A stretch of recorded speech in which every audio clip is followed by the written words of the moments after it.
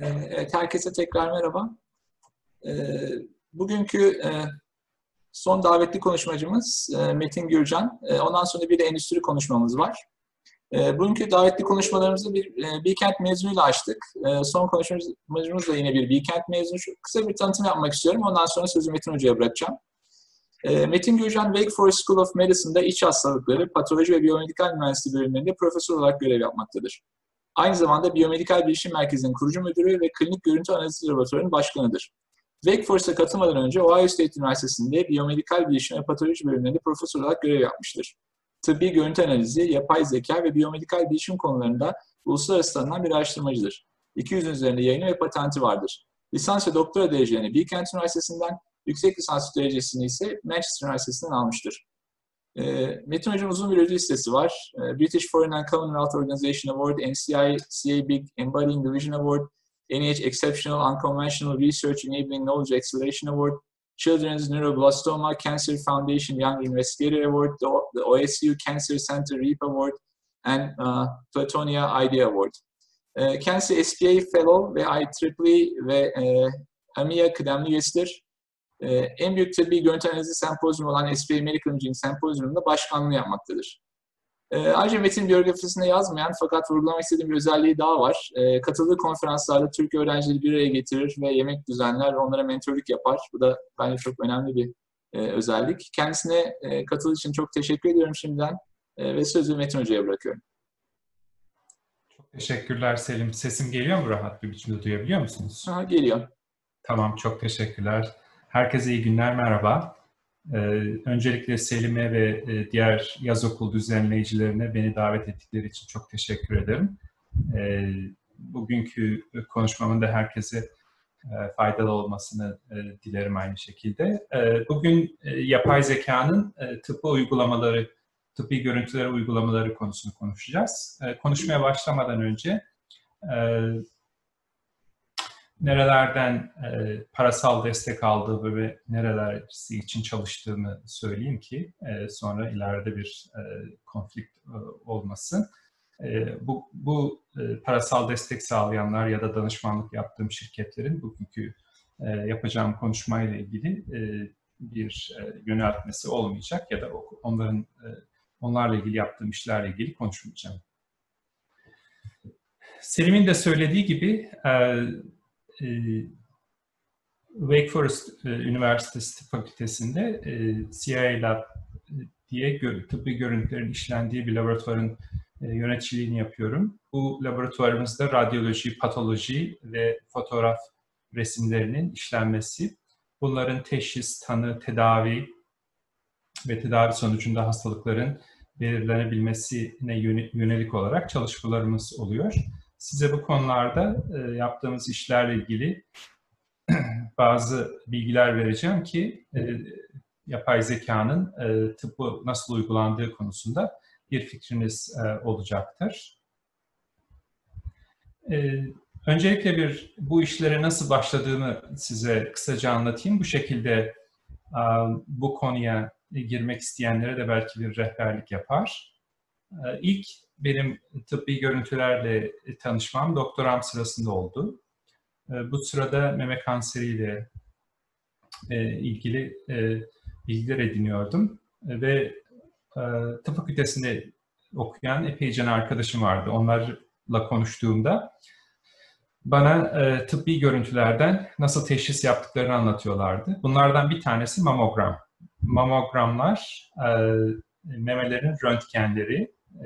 Pek çok ülkede 40 yaş üzerindeki kadınların düzenli olarak meme kanserine karşı bu röntgenlerin çekilmesi ve buralarda kanser belirtilerinin bulunması gerekiyor. Bu meme kanseriyle ilgili nasıl teşhis edildiğini anlatırlarken bunlardan bir belirti mikrokalsifikasyon. Mikrokalsifikasyonlar meme içindeki kalsiyum birikintileri. Bunlar çok küçük.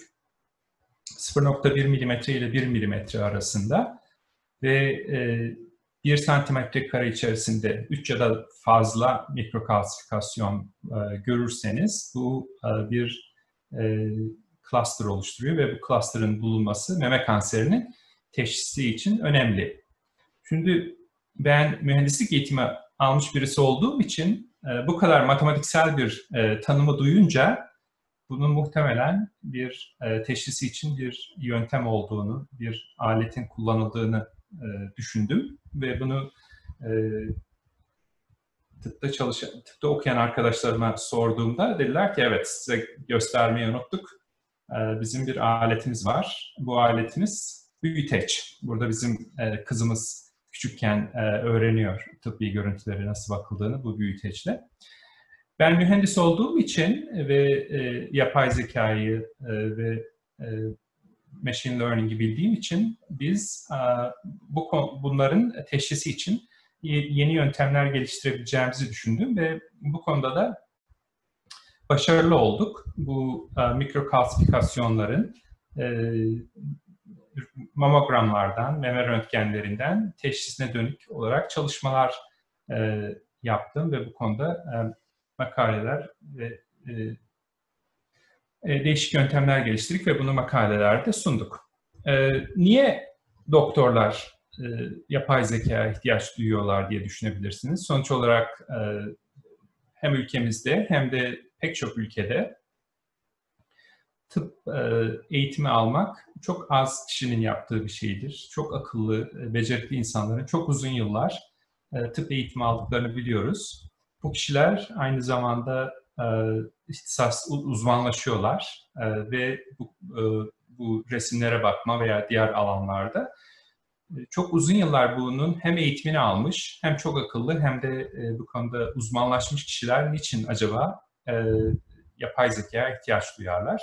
Meme kanseri için istatistiklere baktığımızda mamogramlarda olmasına rağmen meme kanserinin gözden kaçtığı durumlar %30'a kadar çıkabiliyor. Bunun nedenlerini incelediğimizde bunlar doktorlar da insan oldukları için yoruluyorlar veya çevrelerindeki çalışma ortamlarındaki şeylerden etkileniyorlar. Ben bir radyoloji bölümünde doktorlarla yan yana çalışmaya başladığımda bunu görebildim. Çok karanlık bir odada çalışıyorlar. Sonra telefonlar çalıyor, asistanlar geliyorlar, giriyorlar. Bu tabii dikkatlerini dağıtıyor. Bir de pek çok resim üzerine baktıkları için ve bu resimlerin çok az bir kısmında bu tür hastalıklar olduğu için bunları bulması gerçekten çok zor. Bunun yanı sıra tabii ki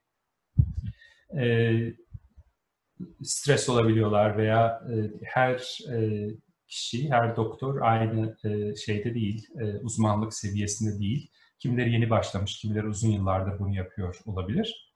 Bir de psikolojik olarak bizim insan olmamızdan kaynaklanan bazı faktörler var. Örneğin bu iki resme bakarsak,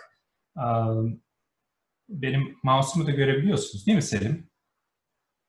Görüyoruz, evet, siyah mouse. Evet, teşekkürler. Burada akciğer tomografilerine bakıyoruz.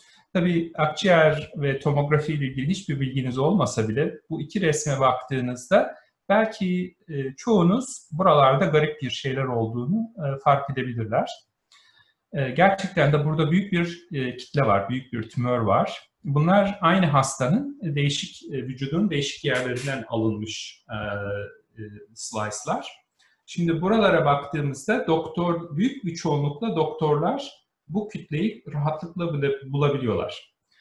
Bunu bulduktan sonra ise aynı tomografide yer alan daha küçük kitleleri bulamıyorlar. Mesela ben size sorsaydım, eğer bu resimlere bakma, uzun yıllardır bakma alışkanlığınız olan birisi değilseniz, şurada gördüğünüz bu küçük tümörü göremeyebilirsiniz. Bu da çok normal. Buna satisfaction of search deniyor. Bu bilinçli olarak yapılan bir şey değil. Yani bu büyük kitleyi bulduğu için insanlar diğer yerlere bakmamaya başlamıyorlar. Bu bilinçli yapılan bir şey değil. Fakat bu beynimizin bizimle oynadığı bir oyun maalesef. Böyle büyük bir kitleyi bulduğunuzda bir anda sizin diğer aynı hastayla ilgili daha küçük kitleleri bulmanız zorlaşıyor. Bu da tabii kötü bir durum. Eğer buradaki kanseri, tümörü tedavi ederseniz ve buradakini ihmal ederseniz bu durumda hasta tabii buradaki tümörden dolayı değil, buradaki tümörden dolayı ölebilir. Bunun için bu tür psikolojik oyunlardan etkilenmeyen ve her zaman objektif ve istikrarlı bir biçimde karar veren bilgisayar yöntemlerinden doktorlar yararlanabilirler. Bunun için sadece kafanızda şey olmasını istemiyorum. Bu bilgisayarı sadece bu tür kanser belirtilerinin bulunması için kullanıldığını düşünmenizi istemiyorum. Bunun yanı sıra bulduğunuz bazı garip durumların gerçekten de iyi huylu mu, kötü huylu mu olduğunu anlamanız için de bilgisayardan yararlanılabiliyor. Biz de o tür yöntemler de geliştirdik. Çünkü pek çok hastalıkta insan vücudunda normal dışı görünen şekiller olabilir veya doktorlar bunları fark edebilirler. Fakat her fark ettiğinizin biyopsisi yapılacak, buradan örnek alınacak diye yaparsak bu hem hastaların psikolojisi için çok zor hem de sağlık sistemleri için baş edilemeyecek bir durum. Onun için doktorlar garip bir durum bulduklarında bunu not ediyorlar. Ama bunun ötesinde bunun iyi huylu mu, kötü huylu mu olduğu konusunda da bir karar vermek zorundalar. Çünkü kötü huylu olduğunu düşündüklerinden bir biyopsi yapıp bir örnek almak gerekiyor. Bunun yapılması konusunda tabii bu da subjektif, çok kişiye özgü bir karar. Böyle olduğu durumlarda da doktorlara yardımcı olabilecek sistemler geliştirilebiliyor. Bu tabii iki boyutlu röntgenlere sınırlı değil. Üç boyutlu mesela tomografilerin incelenmesinde de bilgisayarların çok büyük faydası oluyor. Bu durumda tabii bakılacak veri çok daha büyük ve çok daha fazla veriye bakılması gerekiyor. Bu durumlarda bilgisayarların doktorlara çok daha büyük faydaları olabiliyor. Çünkü 3 boyutlu olarak şekle bakıp karar vermek bilgisayar için daha kolay olabiliyor pek çok durumda. Doktorlarsa bunu pek çok durumda kafaları da kendilerini yapmak zorundalar. Bunu onlara yardımcı olabilmek için de bilgisayar algoritmaları geliştirebiliyoruz. Bu tabii şey olan, şüpheli olan yerlerin bulunması ve onların teşhisinin ötesinde bu bulunmuş objelerin zaman içinde takibi de çok önemli. Çünkü pek çok hastalıkta mesela akciğer röntgen ya da tomografisinde özellikle kalbe yakın yerlerde garip oluşumlar olabiliyor. Ve bunların çok çabuk biyopsisinin yapılması çok kolay değil. Çünkü bu sırada hasta ölebiliyor. Yani kalbe yakın olduğunuz için. Onun için bunları zaman içinde takip etmek gerekiyor. Biz bu konulara ilk çalışmaya başladığımızda doktorlarla konuştuğumda bana söyledikleri bu iki çok önemli konulardan birisi de böyle normal dışı bir yapıyla karşılaştıklarında bu yapının bir anda biyopsisini hemen yapamadıkları zaman içinde bunun hacminin nasıl değiştiğine baktıklarını söylediler.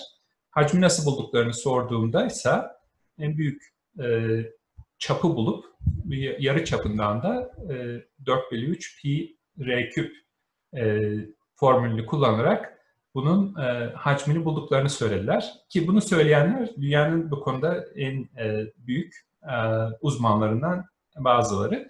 Neden böyle yaptıklarını sorunca da tabii ellerinde bu lezyonları segment edebilecek, bölükleyebilecek metotlar, yöntemler yoktu. Biz onun için bunu hem akciğer kanseri için hem bağırsak kanseri için CT'lerde, tomografilerde ve sanal kolonoskopi çalışmalarında geliştirdik ve doktorların hizmetine sunduk. Bu tabii birden fazla hastanın zaman içinde takibi çok önemli bir konu ve bu maalesef çok zor bir şey insanlar için. Neden? Çünkü ilk resme bakıp, sonraki resme bakıp bunlar arasındaki farkı bulmak çok zor bir şey. Yani küçükken belki oynadığınız bir oyun var. gazetelerin hafta sonu eklerinde de çıkardı. Burada iki resim arasındaki 6 farkı bulun diye size söylerlerdi. Siz de belki büyük bir rahatlıkla onları bulabilirdiniz. Buradaysa bu resimler arasında kimse size 6 fark olduğunu söylemiyor. Bu resimler arasında bir fark olabilir. Bazı lezyonlar yok olup bazı yeni lezyonlar çıkabilir. Veya lezyonların zaman içinde boyları çok büyüyebilir.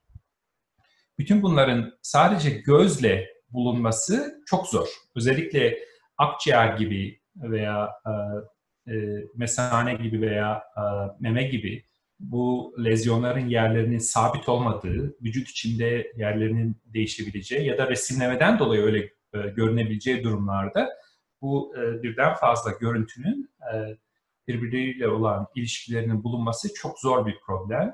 Ve bu problem içinde biz pek çok yöntem geliştirdik. Bunlardan bir tanesi mesela cervical cancer için. Cervical cancer için doktorlarla konuştuğumuzda bu kanser tedavisinde radyoterapi kullandıklarında, radyasyon terapisi kullandıklarında hastanın iyileşip iyileşmediği konusunda kullandıkları en önemli göstergeler bu lezyonun boyu ve bunun intensitesinin değişip değişmediği. Oysa biz bunu analiz ettiğimizde aslında bunun texture'ının çok daha, bu iki kriterden çok daha önemli olduğunu bulduk. Bu tabii doktorların kolaylıkla bilip kullanabilecekleri bir şey değil. Çünkü doktorların resme bakıp onun texture'ını otomatik olarak çıkarmaları diye bir şey mümkün değil. Bunun için de bilgisayarların doktorlara çok büyük yardımı olabiliyor. Bir de şimdi bu hep örnekleri radyolojiden verdim. Tabii radyolojide uzun yıllardır çalıştığım için. Fakat bunun ötesinde patolojide de çalışmalar yaptık. İlk benim patolojiyle tanışmam 10-15 yıl önce oldu. 10 yıldan fazla, 15 yıla yakın. O zaman tabii sanal kolonoskopi projesinden çıkmıştım. Ve o projede çok fazla resimle uğraşıyorduk. 800 kadar CT slice'ı. Onun için ben bu patolojide mikroskopik slaytlara baktığımda çok hoşuma gitti. Çünkü çok küçücük şeyler, bir sakız büyüklüğünde. Böyle olduğu için bu resimlerle uğraşmanın çok kolay olacağını düşündüm. Oysa ki bu çok yanıltıcıymış. Çünkü bu resimleri dijitize ettiğimizde bu resimler çok büyük oluyor. Yani 100 bine 100 binlik renkli resimler, her biri 30-40 GB'lık resimlere dönüşüyorlar. Biz de tabii bu resimleri nasıl işleyeceğimiz konusunda ilk zamanlar epeyce bocaladık, uğraştık. Ama şimdi bu tür büyük resimleri de kolaylıkla işleyebiliyoruz.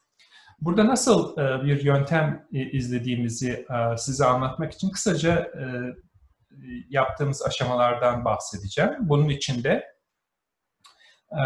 foliküler linfoma hastalığını örnek olarak göstereceğim. Bu çalıştığımız hastalıklardan birisi.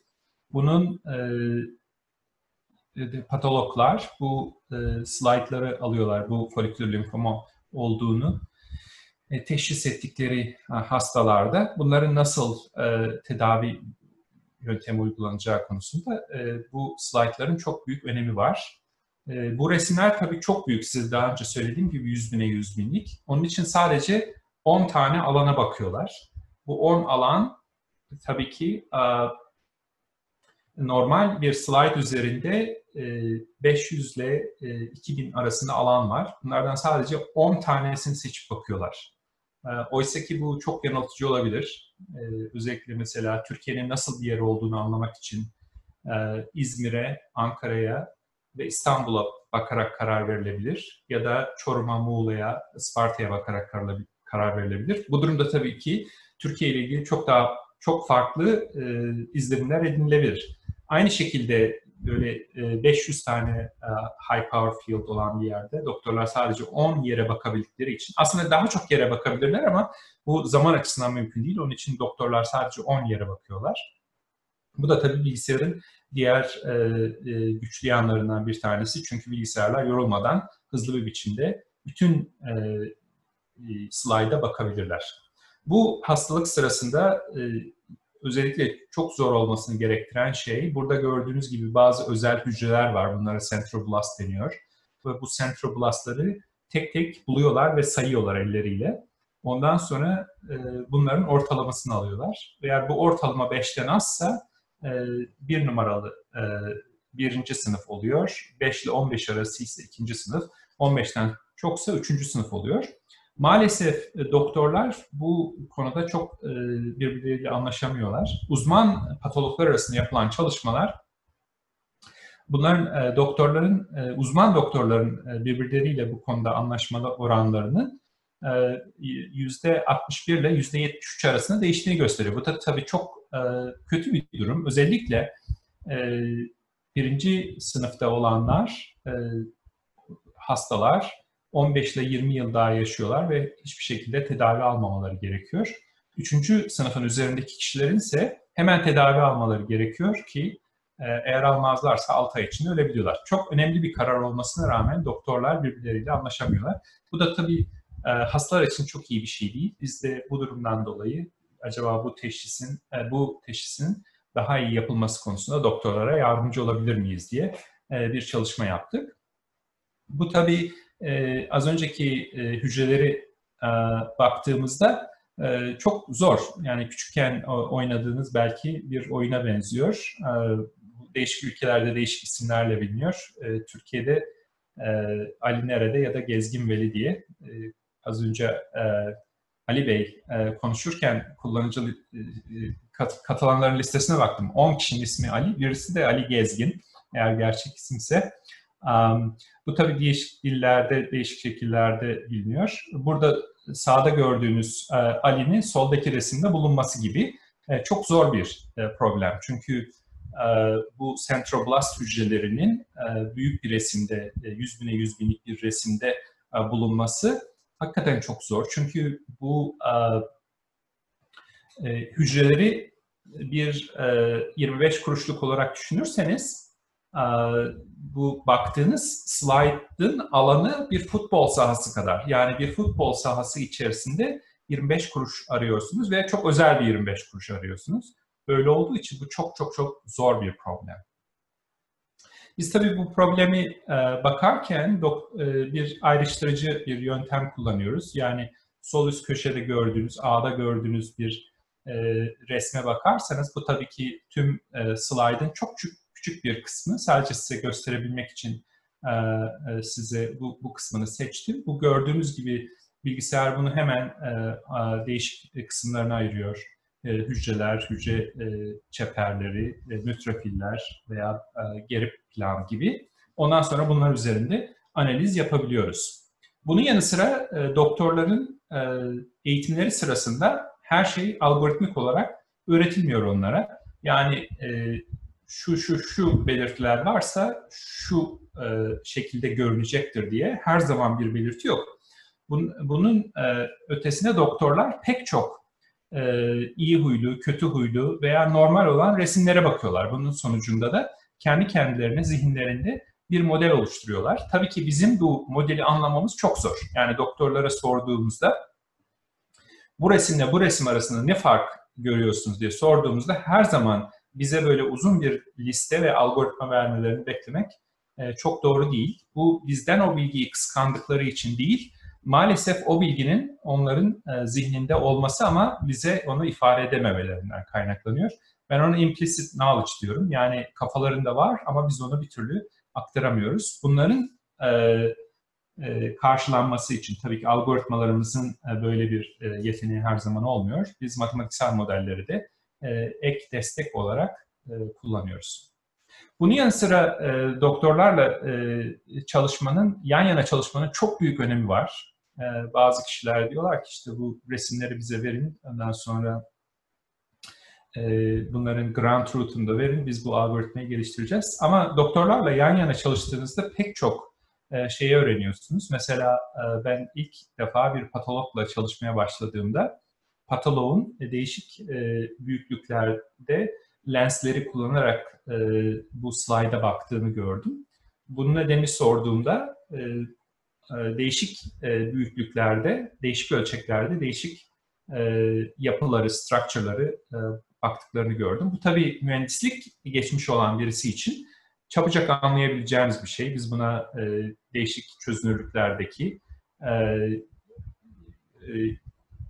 representation olarak biliyoruz biz bunu. Böyle olduğu için bizim algoritmalarımıza hemen bu doktorla bu konuşmamızdan sonra hemen bunu uyguladık ve bizim algoritmalarımızda bu resimlere değişik çözünürlüklerde bakıyor. Değişik structure'ları, buradaki değişik yapıları değişik çözünürlüklerde bakıyor.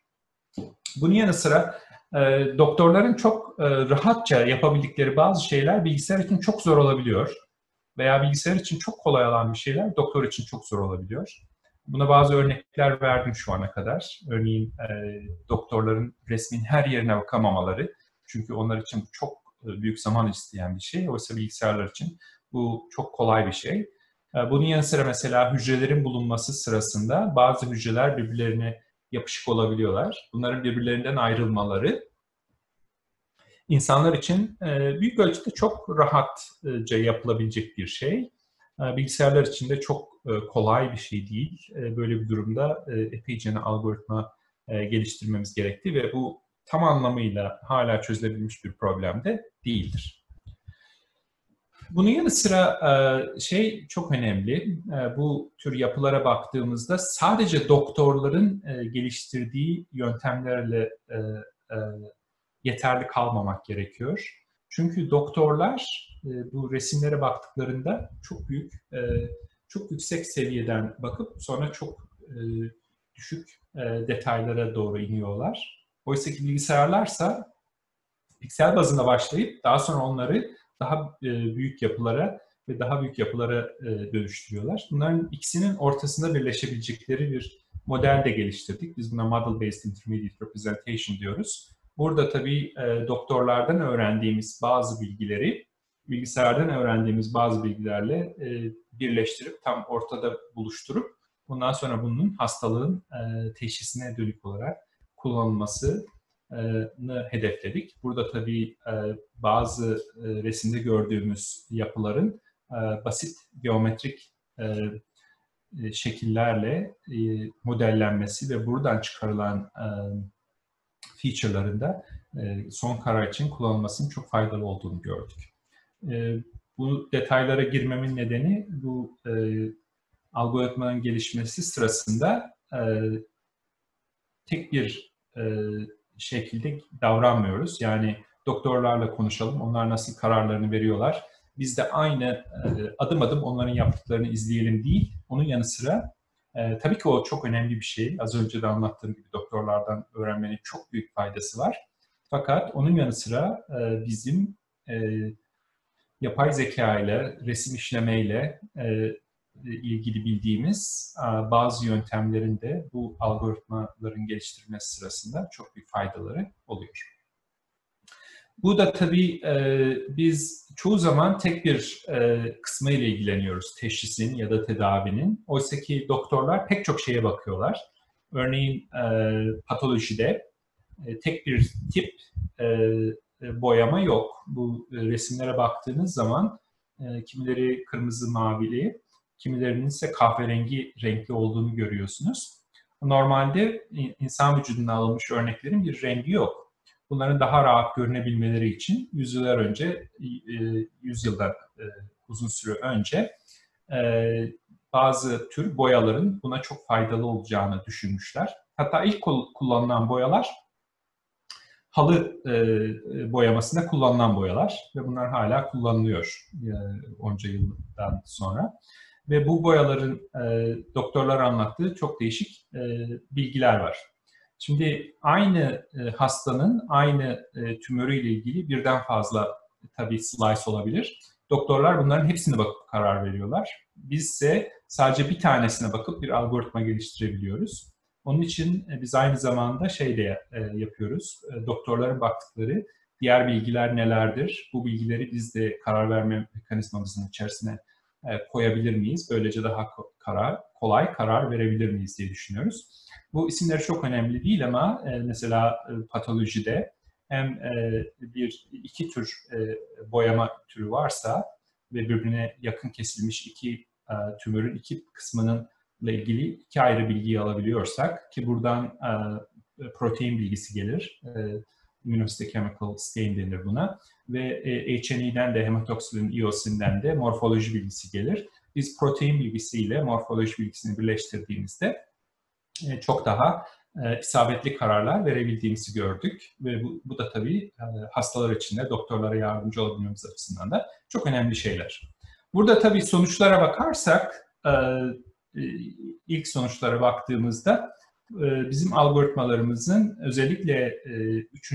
sınıf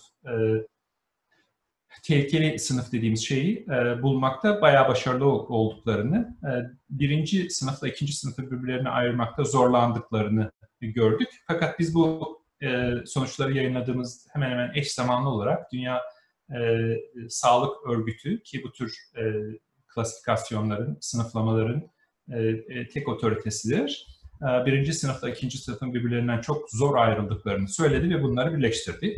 Bu da tabii insanlarla bilgisayarların benzer şekilde öğrendikleri ya da zorlandıkları konusunda bize bir ipucu verdi. Tabii ki bizim çalışmamızda bilgisi yok. Bu Dünya Sağlık Örgütü'nün kendine verdiği bir karar ama hemen hemen eş zamanlı olmaları bize çok ilginç geldi.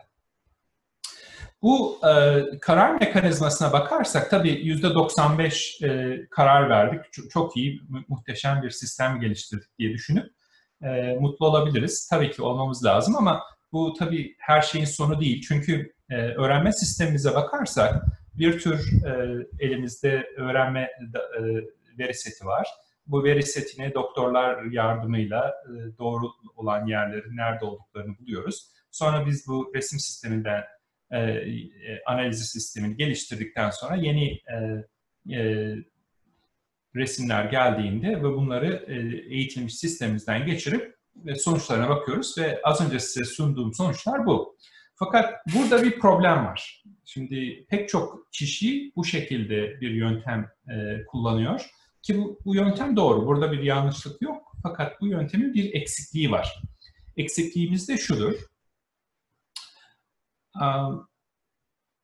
Eğer siz bana birbirlerinden çok bariz bir biçimde ayrılabilecek 1000 tane resim verirseniz ve bunların 500 tanesi diyelim kötü huylu, 500 tanesi iyi huylu olsun ve doktorlar bunları ayırmakta hiçbir güçlük çekmiyorlar. Sizin de algoritmanız %99 bunları birbirlerinden ayırt edebiliyor. Bu durumda siz başarılı mı oldunuz, başarısız mı oldunuz? Bence çok başarılı olmadınız. Neden? Çünkü zaten doktorların çok büyük bir başarıyla yaptıkları bir şeyi siz de çok büyük bir başarıyla yaptınız. Bu durumda bilgisayarın doktorlara bir katkısı olmadı. Bizim tabii kullandığımız paradigma bilgisayar destekli teşhis, tanı ve teşhis paradigması. Bu paradigma içerisinde doktorun olması lazım. Bilgisayarın sonucundan yararlanması lazım. Onun için bu az önce size anlattığım yönteme ben open loop sistem dedim. Yani burada henüz sonucun doktora bir katkısı olmuyor. Eğer sonucu doktora verip doktorun yaptığı kararlar üzerinde bir değişiklik yapabiliyorsak ve bu sistem doktorların daha doğru karar vermelerine faydalı olabiliyorsa o zaman biz hakikaten çok büyük başarılı bir iş yapmış olabiliriz diye düşünüyoruz. Onun için de biz de buna closed loop system diyoruz. Bunun çok büyük bir önemi var. Tabii bu tür çalışmaları yapmak çok zor. Çok zaman istiyor. Çok fazla doktorla çalışmak gerekiyor. Çok zaman ve para isteyen şeyler ama bizi laboratuvarımızda bunu yaptık. Sağ tarafta görüyorsunuz bir mikroskop var. Sol tarafta az önce size bahsettiğim folikülür linfomanın sınıflandırılması ile ilgili sistem çalışıyor. Burada patologlar geliyorlar. Önce sağda gördüğünüz gibi mikroskopta normalde yaptıkları teşhisi yapıyorlar. Bu sırada bilgisayar sistemi kilitli. Yani bilgisayarın sonuçlarını göremiyorlar. Sadece kendi teşhislerini yapıyorlar. Bilgisayarın teşhislerini görebilmeleri için kendi mikroskopta yaptıkları teşhisleri girip ve o sonuçları kilitlemeleri gerekiyor. O sonuçları kilitledikten sonra bilgisayar sonuçları onlara açılıyor. Ve tabii ki biz doktorların hile yapacaklarını düşünmüyoruz ama her ihtimale karşı bu sonucun selameti açısından biz böyle bir yöntem geliştirdik. Evet, buradan geri alıyorum. Buradan itibaren. Tamam, teşekkürler. Doktorlar kendi teşhislerini yapıyorlar ve bu teşhislerini yaptıklarında bilgisayarın sonuçları kilitli. Ve doktorlar kendi teşhislerini yaparlarken bilgisayarın sonuçlarına bakamıyorlar. Kendi teşhislerini yapıp bilgisayara girip o sonuçları kilitlediklerinde ise bilgisayar sonuçlarına bakabiliyorlar. Ve bu sonuçlara bakarlarken doktorların bu sonuçları tamamen doğru olarak kabul etmeleri yerine o sonuçları sorgulamalarını istiyoruz. Yani onlarla aynı fikirde oldukları ya da farklı fikirde oldukları yerlere bakmalarını istiyoruz. Bunun sonucunda eğer kendi fikirlerinin doğru olduğunu kabul ediyorlarsa sonuçlarını aynı tutuyorlar. Eğer hata yaptıklarını düşünüyorlarsa sonuçlarını değiştirebiliyorlar. Bu şekilde bir çalışma yaptığımızda burada tabii bir ROC denen bir çalışma, bir değerlendirme metodu kullandık. Bunun sonucunda 4 tane expert patolojistimiz vardı. 2 tanesi Harvard'dan, 2 tanesi de Ohio State Üniversitesi'nden. 7 tane de patoloji rezidenti, asistanı. Ve bu kişiler tabii ki rezident olmalarına rağmen 1 yıl içinde uzmanlıklarını alıp patolojist olarak çalışacak kişiler. Onlar daha az tecrübeli kişiler oldukları için onların sonuçlarına baktık ve sonuçta bütün patologlar için yapılan bizim bilgisayarı kullandıklarında doğruluk oranları istatistiksel significant olarak arttı. Bu asistanlar, residentler için de doğruydu fakat uzman doktorlar için artma olmadı. Olmasına rağmen bu istatistiksel significant değildi. Bunun nedeni de tabii ki biz doktorlarımız zaten dünyanın en iyi bu konudaki uzmanları, o konuda foliküler linfoma konusunda kitap yazmış kişiler. O kişilerin daha da iyi olmalarını beklemiyoruz. Böyle bir beklentimiz yoktu ama daha az uzmanlık olan kişilerin daha da bilgili, daha da iyi karar vermelerini sağlamış olduk ve bu da bizim için çok önemli bir şeydi. Bu az önce anlattığım konuyla ilgili detayları bu makalemizde bulabilirsiniz. Eğer erişemezseniz en sonunda e-mail adresim var. Oradan bana yazabilirsiniz. Size gönderirim. Şimdi geri kalan 5-6 dakikada buradan ileriye doğru, nereye doğru gidiyoruz, ne tür yeni gelişmeler var önümüzde, o konularda biraz konuşmak istiyorum. Tabii ki çok büyük gelişmelere açık tıp. Tıpta çok yapılacak iş var ve teknoloji olarak da çok ilginç bir noktadayız. Yapay zeka ile ilgili her gün çok büyük gelişmeler oluyor ve bunları bir araya getirdiğimizde çok tıpla ilgili çok güzel ve çok büyük değişiklikler bekliyoruz ve bunların büyük bir çoğunluğu içinde biz çalışıyoruz ama pek çok insan da çalışıyor ve çok heyecan verici bir durum bizim için. Çünkü her gün tıbbın çok uzun yıllardır çözemediği bazı problemleri bilgisayar yardımıyla çözme konusunda çok büyük aşamalar kaydediyoruz ve bizi çok heyecanlandırıyor. Bu tür çalışmalara girmek isteyenler için tabii ki biz bir ortam oluşturmak istedik, bir platform oluşturmak istedik. Örneğin bu patoloji görüntüleriyle ilgili çalışmalar yapmak isteyenler ya da algoritma geliştirmek isteyenler olabilir. Bu tür kişilerin böyle bir algoritmayı geliştirmeleri için bir platforma ihtiyaçları var. Böyle bir şeyi kendi başınıza oluşturmak istediğinizde çok uzun yıllar alacak bir şey bu. Yani algoritmayı yapabilmek için bütün bu aşamaları geçmeniz gerekir. Bu da çok zor. Yani bir çivi çakabilmek için önce bir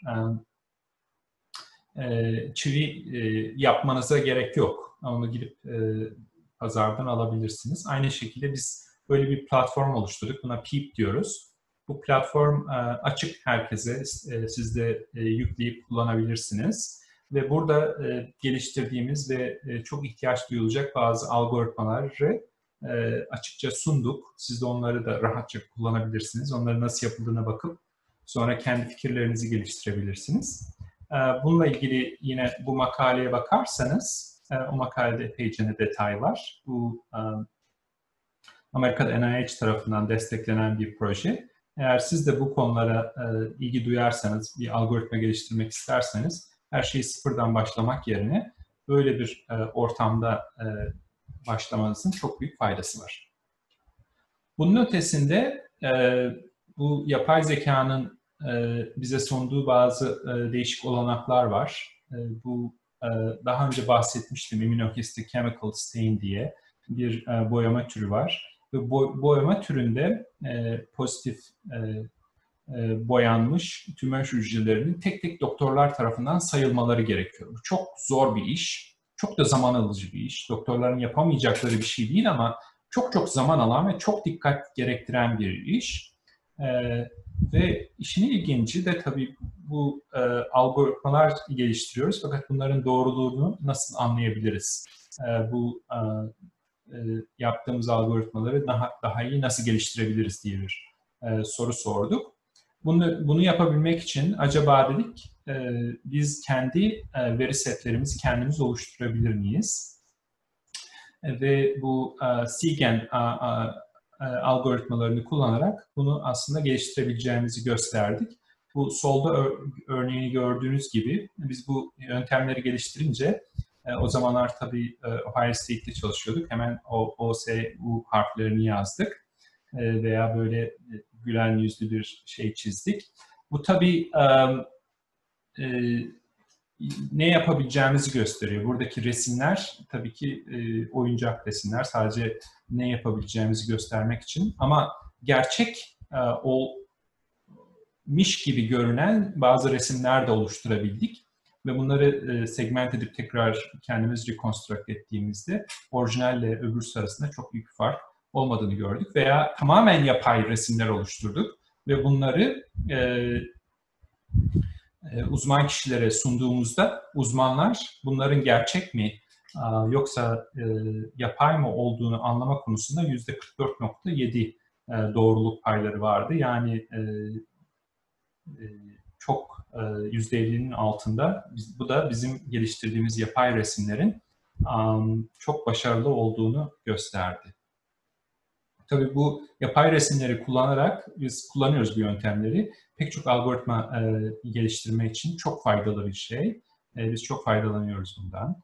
Bunun ötesinde tabii pek çok hastalık için, özellikle nadir hastalıklar için yeterince veri olmayabiliyor. Bu durumlarda transfer learning kullanıyoruz. Elimizde yeterince veri seti olmayabilir veya ground truth olmayabilir. Bu durumlarda başka hastalıklardan ya da başka resimlerden öğrendiğimiz algoritmaları hedeflediğimiz hastalığa uygulayabiliyoruz. Bu tabii ki mesane kanseri için kullandığımız bir yöntem. Yine bu makaleden nasıl yaptığımızı okuyabilirsiniz. Bunun ötesinde bizi çok heyecanlandıran bir şey de tabii ki sadece resimler olarak bakmamak lazım. Doktorlar bir hastalıkla ilgili teşhis, tanı, tedavi yapacakları zaman pek çok veriden yararlanıyorlar. Biz de aynı şekilde bilgisayarlarımızı, yapay zeka yöntemlerini birden fazla veriyi rahatlıkla kullanabilecek şekilde geliştirmeye başladık. Bunların bir örneği, nöroblastoma, bu bir çocuk kanseri türüdür. Çok sıklıkla görülen bir kanser olmamasına rağmen çocuklar için çocuk kanserleri arasında çok önemli bir kanser. Burada mesela patolojiyi ve proteomik bilgisini bilgisayar yöntemiyle birleştirebileceğimizi gösterdik. Bu çok heyecan verici bir çalışma. Bunun ötesinde diğer pek çok hastalık için de biz bunu geliştiriyoruz. Yani resimlerden elde ettiğimiz bazı bilgileri genetik bazı bilgilerle birleştiriyoruz. Şu an tüberküloz için öyle bir çalışmamız var. Çok ilginç sonuçlar çıktı. 1-2 aya kadar umarım onun makaleleri yayınlanır. Okursunuz. Eminim siz de okuyunca bizim duyduğumuz heyecanı duyarsınız. Çünkü çok ilginç sonuçlar çıkıyor. Yani hem genetikten hem de resimlerden bakarak çok yeni şeyler öğrenebiliyoruz hastalık hakkında. Bu da tabii çok faydalı olabilecek bir şey. Özetlemek gerekirse Bu tür yapay zekaya dayalı resim analiz yöntemleri tıbbın geleceği için çok büyük bir rol oynayacak ve bu şu an dijital olmayan bazı tıp disiplinlerinin dijitale dönmeleri konusunda da çok faydalı olacak. Mesela patoloji yavaş yavaş dijitale dönmeye başladı. Genel olarak radyoloji dijitaldir, patoloji değildir ama küçük adımlar atmaya, hatta emeklemeye başladı diyelim. Dermatoloji de aynı şekilde ve bizim geliştirdiğimiz pek çok yöntem var. Tabii bu tür yöntemlerin kullanılabilmesi için bunların, bu disiplinlerin, tıp alt bilimlerinin ana bilim dalları deniyor galiba, dijital olmaları gerekiyor. Ve bizim bu tür algoritmaları tıbba sunmamızın bu tür alt disiplinlerin dijitale doğru gitmeleri konusunda çok büyük faydaları olacak. Tabii ki bu 45-50 dakikalık konuşmanın büyük bir kısmını değerlendirmeye ayırdım. Çünkü çok önemli bir şey. Pek çok insan algoritmanın geliştirmesi üzerine yoğunlaşmak istiyor. Çünkü çok zevkli bir kısmı o. Algoritma geliştirmek, sonuçlar bulmak insanlara çok daha cazip geliyor. Bunun değerlendirilmesi, okuyucu çalışmaları çok zaman alan, çok yorucu ve pek çok insanın çok da iyisini çekmeyen konular. Oysa çok önemli konular. Yani bunlar algoritma geliştirmekten çok daha önemli konular. Eğer doğru değerlendirme yapamazsak bu tür algoritmaların tıp tarafından kabul edilmeleri ve kullanılmaları çok zor. Onun için bu tür çalışmalar üzerine çok eğilmek gerekiyor.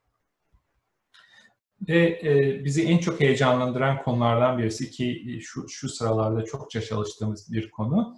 Bu sadece resimlerle kalmıyoruz. Bunun yanı sıra resimler dışında bize açık olan hastalarla ilgili diğer verileri nasıl alırız ve bu resimlerle nasıl birleştirebiliriz ve bunların hastaların teşhisleri, tedavileri için nasıl kullanabiliriz diye çok kafa yoruyoruz ve çok çalışmalar yapıyoruz ve bunlar çok önü açık konular. Yani hemen hemen hiç çalışma yapılmamış konular ve bu konularda eğer ilgisi olanlar varsa çalışmanızı çok tavsiye ederim. Pek çok da çözülmemiş konu var. Hem teknik alanda hem tıbbi alanda ve bunları bir araya getirdiğimizde de pek çok ilginç ve heyecan verici olanak ortaya çıkıyor. Kısaca bitirmeden önce, tabii bu tür çalışmalar çok parasal destek isteyen çalışmalar. Bunun için de bize çok fazla kurumdan, kuruluştan, vakıftan parasal destek geliyor. Bunları da sizinle paylaşmak istiyorum. Bunun yanı sıra bütün bu çalışmaları tek başıma yapmıyorum. Laboratuvarımızda çok akıllı, becerikli pek çok insan var. Ve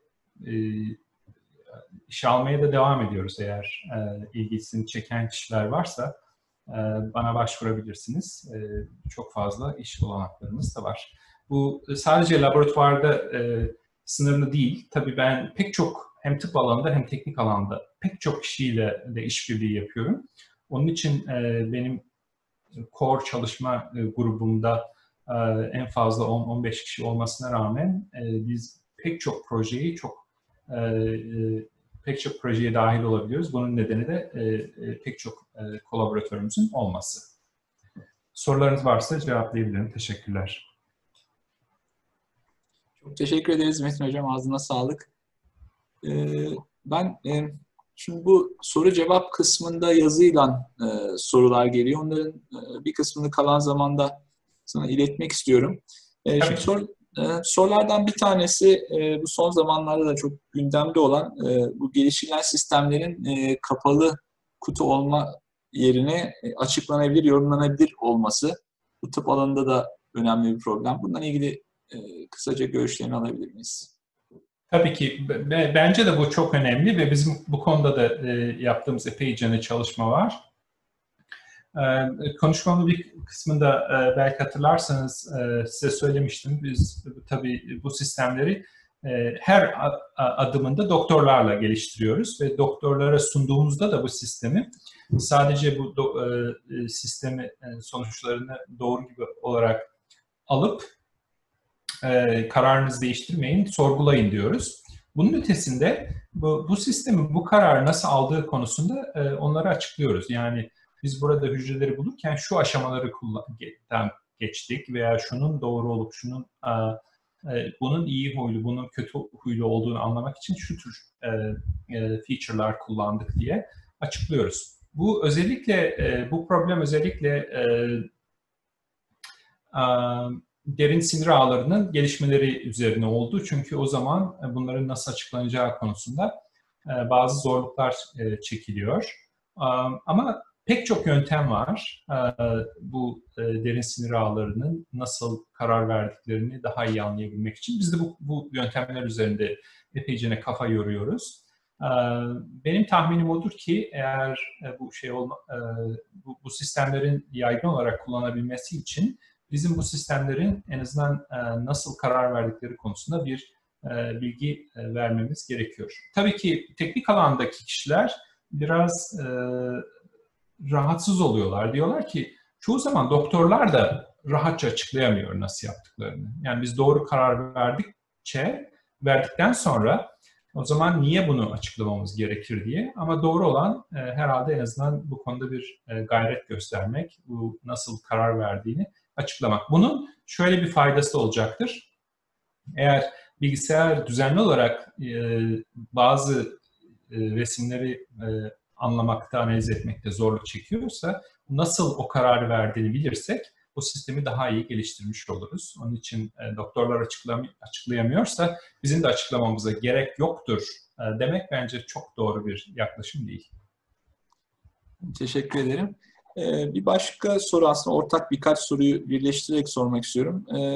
Şimdi çekim hataları ya da mesela meme örneğindeki gibi meme dokusundaki yağ oranı gibi kişiden kişiye değişen yapısal farklılıklar algoritmaları nasıl etkiliyor? Buna benzer bir soru var.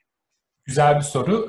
Biz buna çok önem veriyoruz. Çünkü özellikle kadınların zaman içinde memelerinin nasıl değiştiğine bakarsak daha genç yaşlarda olan kadınların memeleriyle daha yaşlı olan kadınların memeleri arasında yapısal değişiklikler oluyor. Ve bizim algoritmalarımız bunu ayırt edebilecek ve bu bilgiyi kullanabilecek şekilde tasarlanmış. Bunun ötesinde bazı toplumsal değişiklikler var. Yani Kuzey Amerika'daki kadınların meme yapıları ve şekilleriyle veya büyüklükleriyle Uzak Doğu aynı olmayabiliyor. Bunun için en önemli şey veri tabanlarının bu değişik varyasyonu gösterebilecek şekilde geniş olması ve geniş bir spektrumu kaplaması gerekiyor. Bunu kapladığında zaten algoritmanızın bazı yaşla ilgili ya da etnisiteyle ilgili, ırkla ilgili farklılıkları dikkat etmediğini görebiliyorsunuz ve bu algoritmaları onlara cevap verecek şekilde değiştirebiliyorsunuz. Bu algoritmaların adaptif olması gerekiyor, uyarlanabilir olması gerekiyor. Tek bir insan türü yok, tek bir organ türü yok. Bunlar çok değişiyorlar. Onun için algoritmaların çok uyarlanabilir olması gerekiyor. Bizim bazı makalelerimizde bununla ilgili çalışmalar var. Tabii bu 1-2 dakika içinde bunu çok ayrıntılara girmek çok zor. Ama tek söyleyebileceğim şey algoritmanızın böyle çok rigid, sabit olmaması gerekiyor. Çok büyük bir varyasyonu bilmesi ve ona göre karar vermesinde çok önem var. Tamam, çok teşekkür ederim tekrar.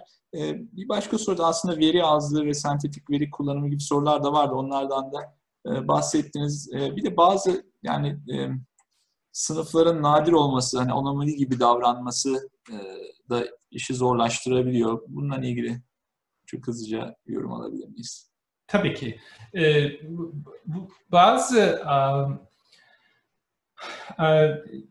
eğer elinizdeki hastalık çok nadiren görülen bazı belirtileri varsa bunlar bilgisayarlar tarafından tanınması çok zor olabiliyor. Bunun için belki paradigmayı değiştirip anomaly detection, haline getirmenizde fayda olabilir. Bu durumda hastalığı değil de hasta olmamayı programlıyorsunuz sisteminize ve hasta olanları böylece bu küçük olmalarına rağmen onlar anomali olarak ortaya çıktıkları için, çünkü normal olmayan olarak ortaya çıktıkları için daha rahat bulunabilir olabilirler. Bu çok zor bir problem. Çok çabucak aklıma gelebilen bir çözümleri yok ama böyle yaklaşım olabileceğini düşünüyorum. Tamam, teşekkür ederim. Bir soru da bu tür yöntemlerin klinik olarak hastanelerde kullanılıp kullanılmadığı. Şimdi Türkiye'de nerelerde kullanılıyor gibi soru olmuş ama şimdi hani genel olarak belki dünya çapında varsa örnek. Tabii ki. Şimdi ben bu meme kanseriyle ilgili bir örnek vereyim. Meme kanseri ile ilgili bu yöntemi geliştirdiğimi söylemiştim doktoram sırasında ve doktora sonrasında postdoc yaparken de bu konuda çalıştım. Sonra bir şirket beni işe aldı ve o şirkette çalıştım. O şirkette bunu bir ürüne dönüştürdü. Yani benim yaptığım anlamında söylemiyorum da bu konuda bir ürün geliştirdi ve bu ürün FDA onayını aldıktan sonra Amerika'da satılmaya başladı. Ondan sonra benim eşimin mamogramını o aygıtı kullanarak okudular.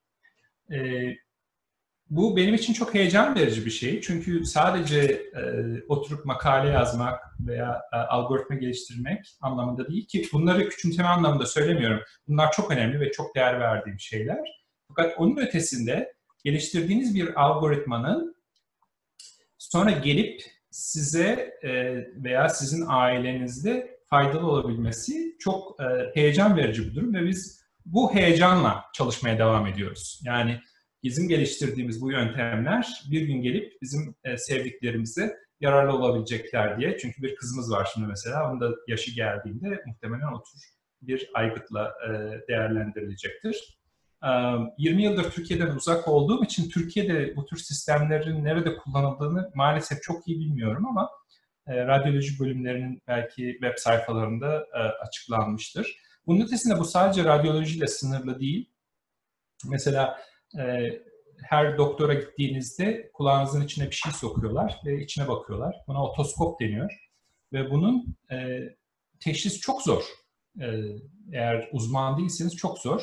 Biz de bu konuda bu konuşmam sırasında açıklamadım ama bu konuda bir teknoloji geliştirdik ve birkaç ay önce mesela bu şirkete dönüştü ve başarılı olursa bu bütün dünyada kullanılacak bir şey. Biz yaptığımız çalışmaların hakikaten insanlara faydalı olabilecek şekillere dönüşmesine çok önem veriyoruz. Bu bizi çok heyecanlandırıyor. Sadece makalelerde kalmasın, sadece sunumlarda kalmasın, aynı zamanda ürünlere dönüşsün, doktorların elinde kullanılsın ve hastalara faydalı olsunlar diye uğraşıyoruz. Ve eğer bu konulara merak salanlarınız varsa sizin de aynı yönde davranmanızı ve aynı heyecanı duymanızı dilerim. Tekrar çok teşekkür ederim. Son bir sorum olacak, süremiz de doldu ama bu alanda kendini geliştirmek isteyen genç araştırmacılara birkaç cümleyle tavsiyelerin olabilirse bir de onları duymak isteriz. Tabii ki.